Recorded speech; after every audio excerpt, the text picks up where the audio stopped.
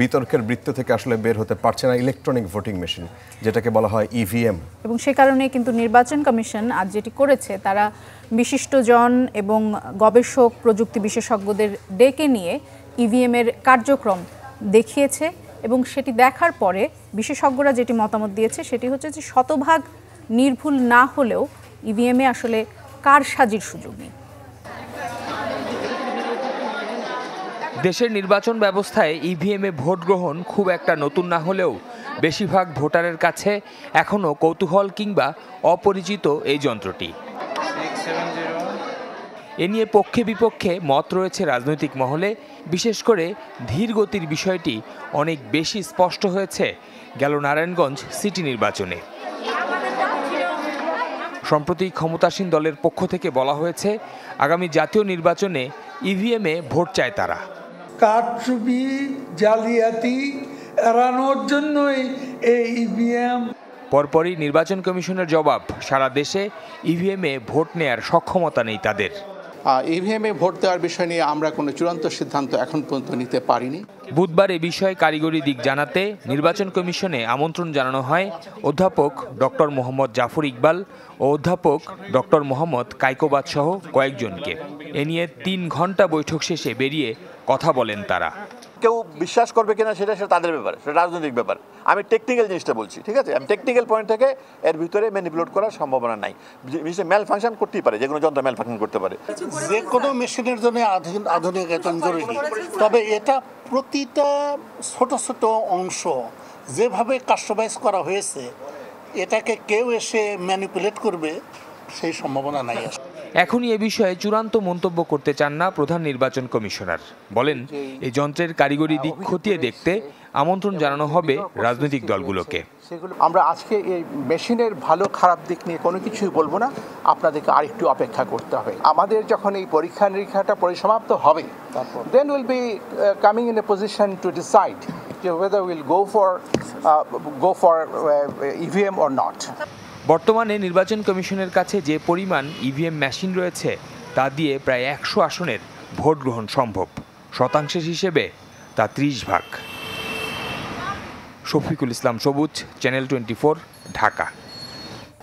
যে কোনো উন্নয়ন প্রকল্প গ্রহণ এবং বাস্তবায়নে পরিবেশ এবং প্রতিবেশ রক্ষায় মনোযোগী হওয়ার নির্দেশ দিয়েছেন প্রধানমন্ত্রী শেখ হাসিনা। তিনি বলেছেন যে জলাধার সংরক্ষণ, পর্যাপ্ত সবুজ এলাকা রাখা এবং বৃষ্টির পানি সংরক্ষণের ব্যবস্থা রেখে প্রকল্প বাস্তবায়ন করতে হবে।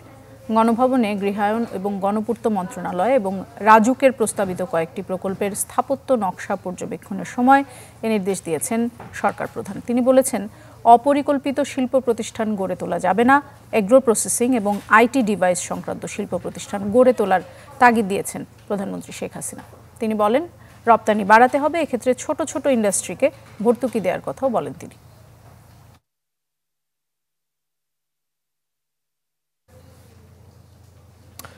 বিমান বাংলাদেশ এয়ারলাইন্স, যেখানে দুর্নীতি অনিয়মের কোনো শেষ নেই, এইবার কর্মকর্তাদের যে ব্যক্তিগত আয়কর সেটি পরিশোধ করা হচ্ছে সরকারি টাকায়, যাতে গত 2 বছরে খরচ হয়েছে 2 কোটি টাকা।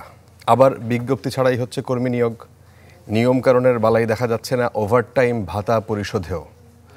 মাসুম মিয়া ধারাবাহিক রিপোর্ট করেছেন, আজকে দ্বিতীয় পর্ব। এই যেন কইয়ের তেলেই কই ভাজা। কর্মকর্তা কর্মচারীদের আয়কর পরিশোধ হচ্ছে প্রতিষ্ঠানের আয়ের টাকায়। সরকারি টাকা 9/6 এমন নজির দেখালো রাষ্ট্রীয় সংস্থা বিমান বাংলাদেশ এয়ারলাইন্স। অডিট অধিদপ্তরের প্রতিবেদনে দেখা যায় এভাবেই 2 বছরে নিজ কর্মীদের আয়কর দিতে বিমান খরচ করেছে 2 কোটি টাকার বেশি। অনিয়মের শিকড় ছড়িয়েছে কর্মী নিয়োগেও। 2021 সালে 243 জনকে নিয়োগ দেওয়া হয় কোনো বিজ্ঞপ্তি ছাড়াই। মানা হয়নি জেলা কোটা ও বয়সসীমাও। যদি নিয়ম মেনটেন করতে যাই, যাত্রী সেবা ক্ষুণ্ণ হবে। কিছু কিছু কাজ এয়ারপোর্টে আমাদের করতে হয় যেগুলো ইমার্জেন্সি বেসিস। আপনি যদি নিয়মের দিকে যান, সেই ক্ষেত্রে সেবা বিঘ্নিত হবে। অনিয়ম বলতে সেই জিনিস না, বিমানের ক্ষতি করে অনিয়ম না। কর্মীদের ওভারটাইম ভাতা পরিশোধেও হয়েছে অনিয়ম। অভ্যন্তরীণ নীতিতে সপ্তাহে 56 কর্মঘণ্টা উল্লেখ থাকলেও ওভারটাইমের টাকা পরিশোধ করা হয়েছে 48 ঘন্টা হিসাবে। অনিয়ম এবং দুর্নীতি এগুলো শাস্তিযোগ্য অপরাধ। এখন যারা শাস্তি দিবেন তারা যদি এর সঙ্গে জড়িত হয়ে যান তাহলে কে কাকে শাস্তি দেবে? আমাদের দেশের অবস্থা হয়ে গেছে জবাবদিহিতাহীন একটা সমাজ হয়ে গেছে। জবাবদিহিতা নেওয়ার যারা দায়িত্বে আছেন তারা জবাবদিহিতাকে অ্যাভয়েড করে অন্য কিছু নিতে পছন্দ করেন, ফলে জবাবদিহিতা কেউ কাউকে করছে না। বিমানের পাইলট ও কেবিন ক্রুদের ভ্রমণ ও খাবার ভাতাও দেওয়া হয় এশিয়ার যে কোনো এয়ারলাইন্সের চেয়ে বেশি হারে। অডিট অধিদপ্তরের প্রতিবেদনে দেখা যায় এর ফলে 2 বছরে বিমানের অতিরিক্ত খরচ হয়েছে 37 কোটি 15 লাখ টাকা। মাসুম মিয়া, চ্যানেল 24, ঢাকা। সরকারি হাসপাতালের জমিতে বর্জ্য স্থানান্তর কেন্দ্র করেছে ঢাকা দক্ষিণ সিটি কর্পোরেশন। হাইকোর্টের স্থিতাবস্থা থাকলেও নির্মাণযজ্ঞ চলছে, আর নবগঠিত 66 নম্বর ওয়ার্ডে এই ঘটনাটি ঘটেছে। বিষয়টিতে সদুত্তর মেলেনি সিটি কর্পোরেশনের কাছে প্রশ্ন করে। শফিকুল ইসলাম সবুজের রিপোর্ট, আর ছবি তুলেছেন মমিনুল হক আফান।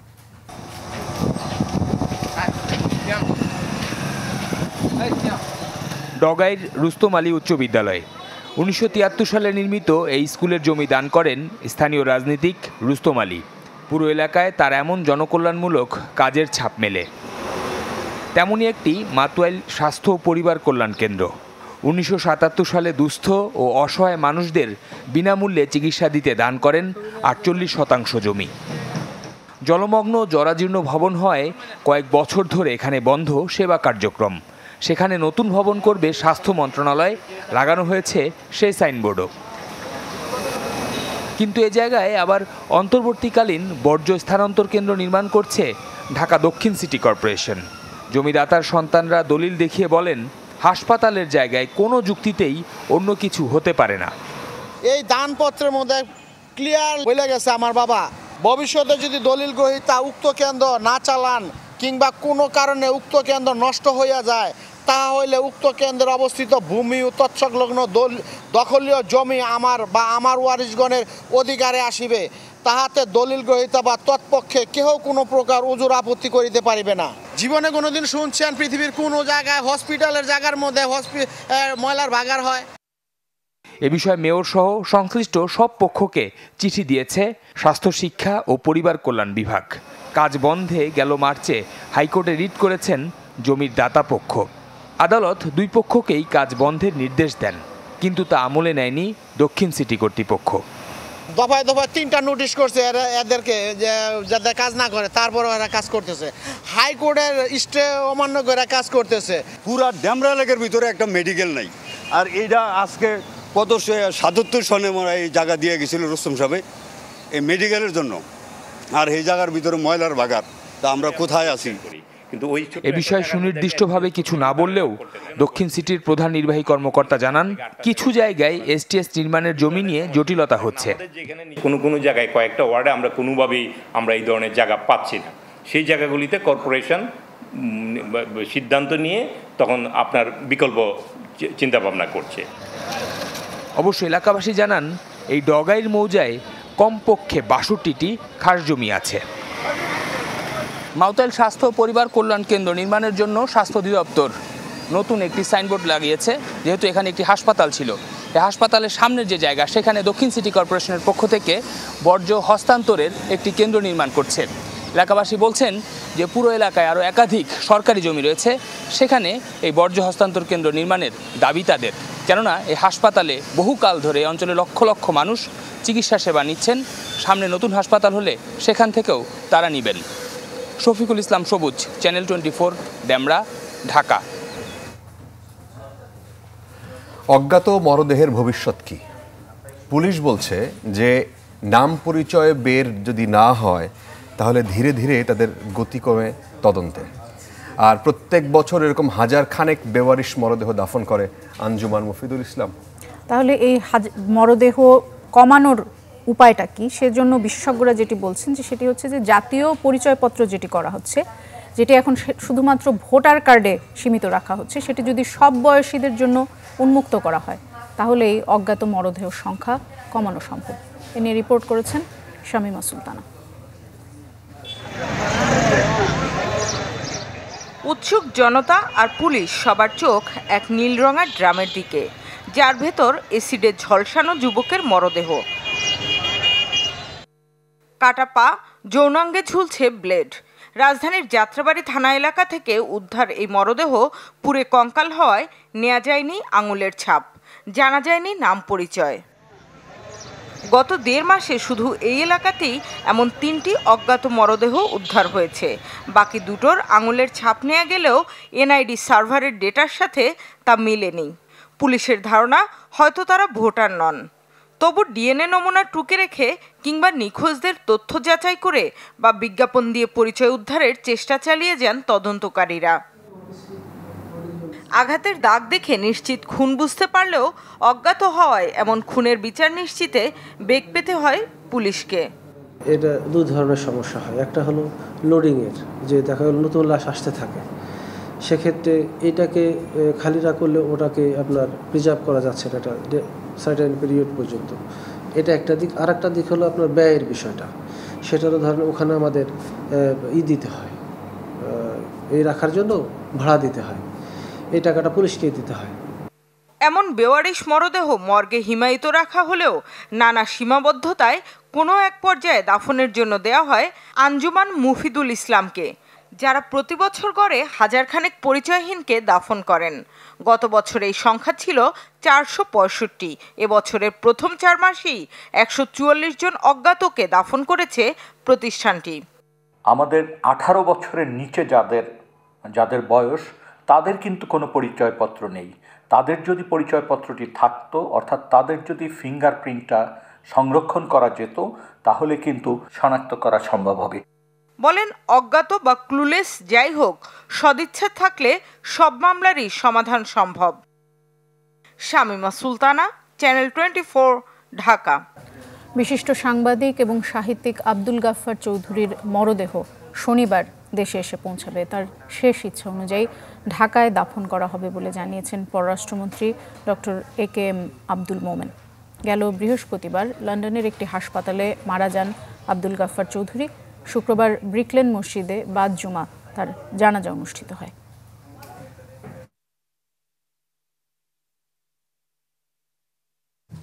সর্বস্তরের শ্রদ্ধা ভালোবাসায় উদযাপন হলো জাতীয় কবি কাজী নজরুল ইসলামের জন্মবার্ষিকী।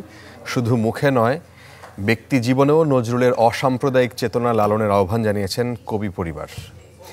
একই মত ক্ষমতাসীন দলের নেতাদেরও। তবে নজরুলের যে বিদ্রোহী চেতনা, এটিকে চর্চা করে এই সরকারের পতন ঘটানোর আহ্বান জানিয়েছে বিরোধী দল। ভুলোক দুলোক গোলক ভেদিয়া, খোদার আসন আরশ ছেদিয়া।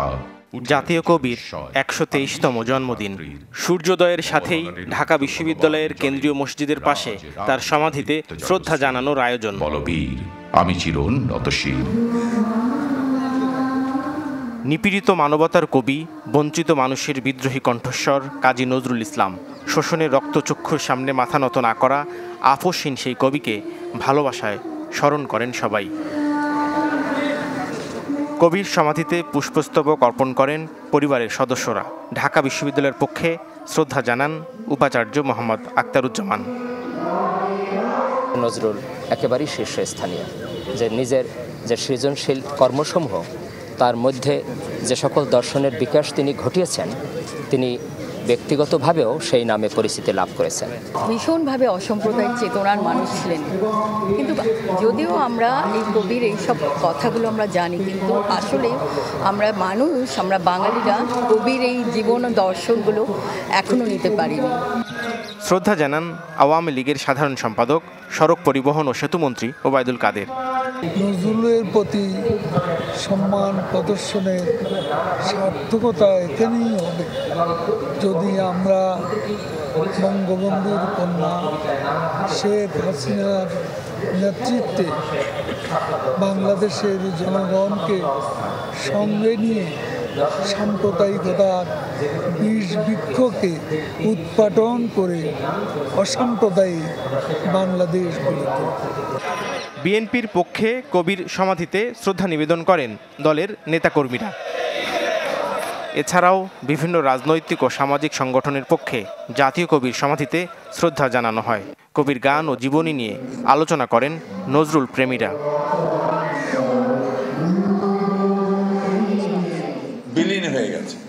ভিন্ন এক অনুষ্ঠানে বিএনপির মহাসচিব মির্জা ফখরুল ইসলাম আলমগীর বলেন, ক্ষমতাসীনদের পতন ঘটানোর বিকল্প নেই।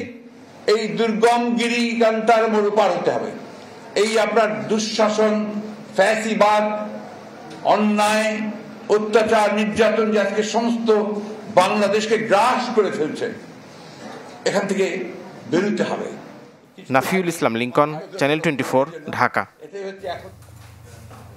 ক্লাইমেট ভালনারেবল ফোরামের একটি সভায় খুব সম্ভবত মাননীয় প্রধানমন্ত্রী এখন বক্তৃতা দিচ্ছেন। আমরা চেষ্টা করব সেখান থেকে মাননীয় প্রধানমন্ত্রীর বক্তব্য আপনাদেরকে শোনানোর। As by our Troika members, Ethiopia and Marshall Islands, we owe it to the COP26 presidency for giving sufficient space to CBA. I appreciate the role played by my cabinet colleagues and their respective ministers. I also recognize the support given by some of our members of parliament and academic experts. I thank the particular my CBF special envoy for a job well done.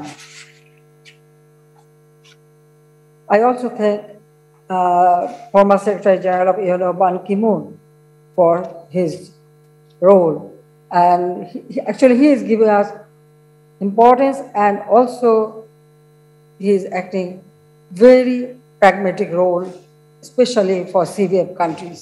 So especially I thank him. Excellencies, 1.5 billion people in CBF member countries are faced with climate emergencies. Despite the ongoing geopolitical tension, we cannot allow the world to take away its attention from the looming climate crisis. The developed countries must deliver on their commitments on financing and technology under the Paris Agreement. Under Ghana's leadership, we shall continue to press for our unmet demands with CBF trademark, moral force, and reasoned arguments. দিনাজপুরে ঘুষের ৮০,০০০ টাকা সহ দুদকের হাতে ধরা পড়েছেন কারখানা অধিদপ্তরের উপমহাপরিদর্শক মোস্তাফিজুর রহমান। বিকেলে শহরের বালুয়াডাঙ্গায় তার অফিসে অভিযান চালায় দুদক। জানা যায় গত ২৫ এপ্রিল কারখানা এবং প্রতিষ্ঠান পরিদর্শন অধিদপ্তরের লাইসেন্স নবায়ন করতে যান চিরির বন্দরের ঈশান এগ্রো অ্যান্ড ফুডের সিনিয়র এক্সিকিউটিভ রাশিদুজ্জামান রাসেল। অভিযোগ, এ সময় উপমহাপরিদর্শক মোস্তাফিজুর রহমান তার কাছে ৮০,০০০ টাকা ঘুষ দাবি করেন। বিষয়টি জানতে পেরে অভিযান চালিয়ে মোস্তাফিজুর রহমানকে আটক করে দুদক।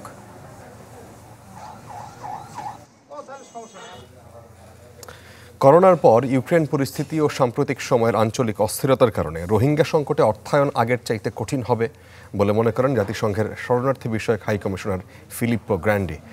৫ দিনের সফর শেষে বিকেলে রাজধানীর একটি হোটেলে সংবাদ সম্মেলনে তিনি বলেছেন যে দাতা সংস্থার কাছ থেকে অর্থ সহায়তা এখন বড় চ্যালেঞ্জ হয়ে দাঁড়াচ্ছে। তিনি বলছিলেন যে মিয়ানমারের সাথে যোগাযোগ বাড়িয়ে সংকট সমাধানে নিবিড়ভাবে কাজ করছে জাতিসংঘ। তার আশা রাখাইন পরিস্থিতি কিছুটা স্বাভাবিক হলেই প্রত্যাবাসন আলোর মুখ দেখবে। ভাষাঞ্চলে রোহিঙ্গাদের জন্য অস্থায়ী আবাসনের ব্যবস্থাকে ইতিবাচক হিসেবে উল্লেখ করেন হাই কমিশনার।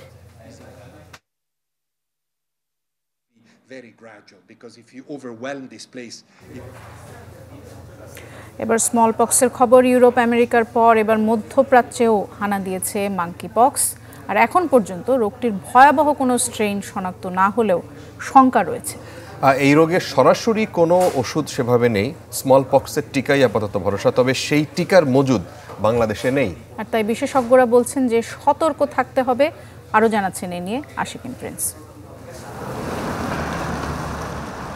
আফ্রিকার বাইরে গেল ৭ মে প্রথম শনাক্ত হয় মাঙ্কি পক্স, যা পরবর্তীতে ছড়িয়েছে অস্ট্রেলিয়া, যুক্তরাষ্ট্র ও ইউরোপে।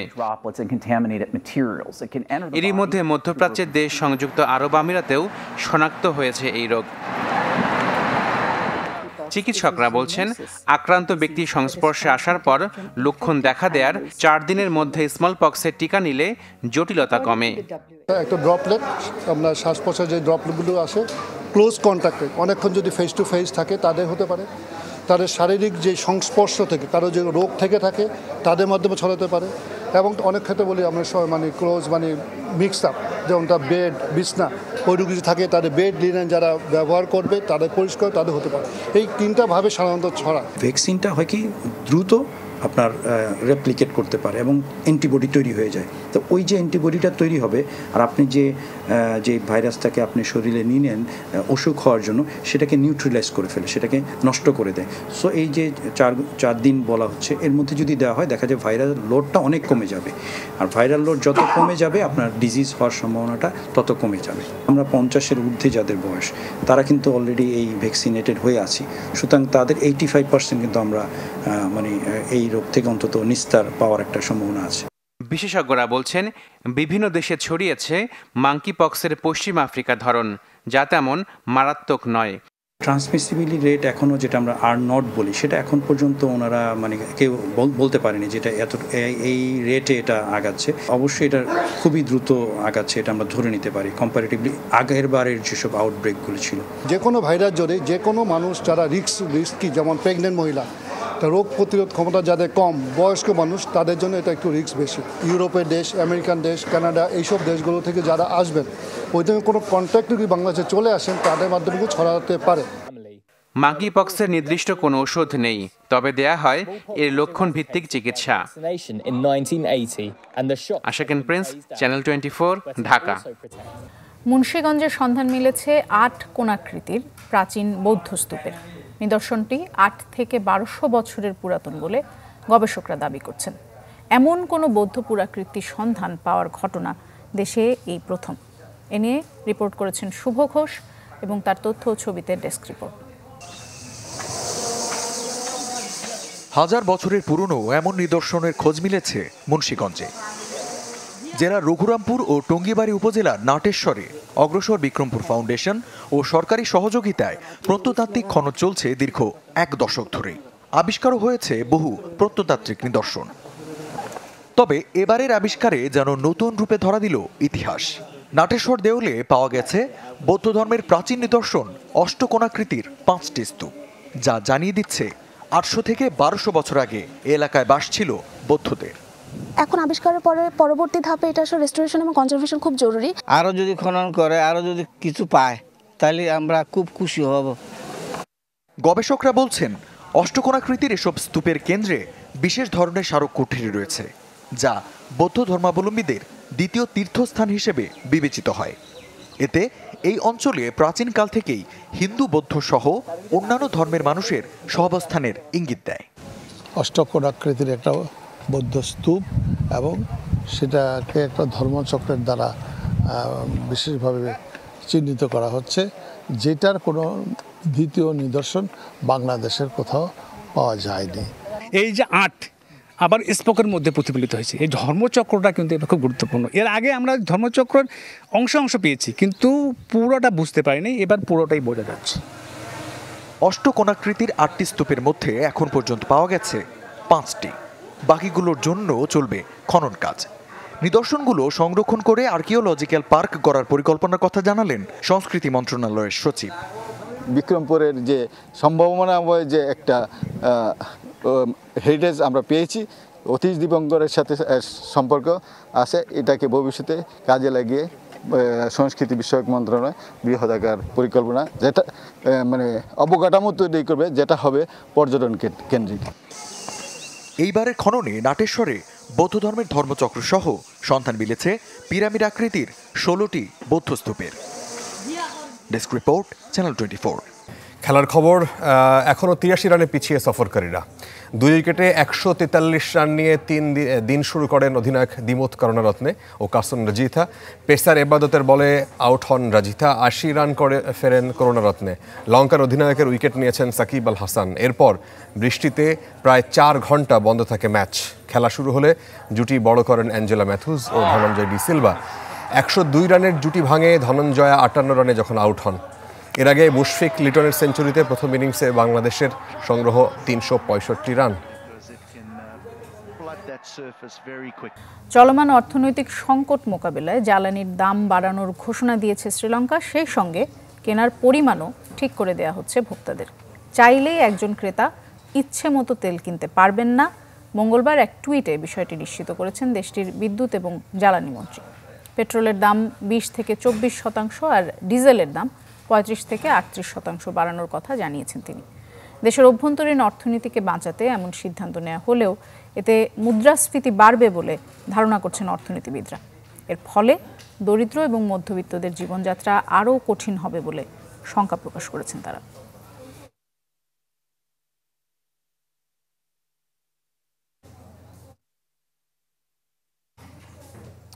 স্কুলে হামলায় 19 শিশুসহ 21 জন নিহতের ঘটনায় শোকে স্তব্ধ গোটা যুক্তরাষ্ট্র। শনিবার পর্যন্ত অর্ধনমিত থাকবে জাতীয় পতাকা। একের পর এক এই ধরনের বন্দুক হামলার ঘটনা ঘটলেও কড়াকড়ি আসেনি দেশটির অস্ত্র আইনে। আলোচনা এবং সমালোচনাতেই আটকে থাকছে সব উদ্যোগ। মাত্র দুদিন পর থেকে গ্রীষ্মকালীন ছুটি শুরুর কথা টেক্সাসের রোব এলিমেন্টারি স্কুলে। তার আগেই হামলাকারী বুলেট কেড়ে নিল 19 শিশুর প্রাণ। এর মধ্যেই নিহত অনেকের পরিচয় মিলেছে, যাদের কারো বয়স 8, কারো 10। এখনও মিলেনি অনেকের পরিচয়। উদ্বেগ আর উৎকণ্ঠায় স্কুল ঘিরে তাই ঘন্টার পর ঘন্টা দাঁড়িয়ে অনেক অভিভাবক। এক দশকের মধ্যে সবচেয়ে ভয়াবহ এই হামলায় শোকে ভাসছে গোটা যুক্তরাষ্ট্র। শনিবার পর্যন্ত অর্ধনমিত থাকবে জাতীয় পতাকা। সবার কণ্ঠে উঠে এসেছে অস্ত্র আইন নিয়ে ক্ষুব্ধ প্রতিক্রিয়া। হামলায় সন্তান হারানো বাবা মায়ের জন্য সমবেদনা জানাই। আমার মনে হয় পৃথিবীর কোনো দেশে এভাবে বন্দুক হামলা হয় না। এখন আর সময় নষ্ট করা যাবে না। অস্ত্র আইন আরো কঠোর করতে কার্যকর পদক্ষেপ নিতে হবে। মুহূর্তেই সন্তানহারা হয়ে গেল এতগুলো বাবা মা। কারো কাছে এর কোনো ব্যাখ্যা আছে? নেই। নিজেদের স্বার্থে অস্ত্র আইনে বাধা দিচ্ছে কিছু সিনেটর। চলতি বছরেই দেশটির স্কুলে 27টি ম্যাস শুটিংয়ের ঘটনা ঘটেছে। আগ্নেয়াস্ত্রের ব্যবহারে চলতি বছর প্রাণ গেছে 17,000-এর বেশি। তবে আলোচনা আর সমালোচনাতেই আটকে আছে অস্ত্র আইনের কড়াকড়ির বিষয়টি। থেমে নেই অস্ত্র বিক্রি। 2021 সালে দেশটিতে বিক্রি হয়েছে 1,88,00,000-এর বেশি অস্ত্র। টেক্সাসের স্কুলে হামলাকারী 18 বছরের সালভাদর রামোস হাই স্কুলের শিক্ষার্থী। মাত্র কয়েকদিন আগেই 18 বছরের জন্মদিনে আগ্নেয়াস্ত্র কিনেন তিনি। ইনস্টাগ্রামে বন্ধুদের যার ছবিও পাঠান তিনি। পাপিয়া সুলতানা, চ্যানেল 24। দর্শক, এই ছিল চ্যানেল 24 সন্ধ্যা 7টার খবরে। করোনার এই দুঃসময় একটু পরপর সাবান, স্যানিটাইজার বা হ্যান্ড রাব দিয়ে আপনার হাত জীবাণুমুক্ত রাখুন। বিশ্বের যে কোনো প্রান্ত থেকে সবশেষ খবর জানতে ভিজিট করুন আমাদের ফেসবুক পেজ, ইউটিউব চ্যানেল আর ওয়েবসাইটে। এতক্ষণ সাথে থাকার জন্য অসংখ্য ধন্যবাদ সবাইকে।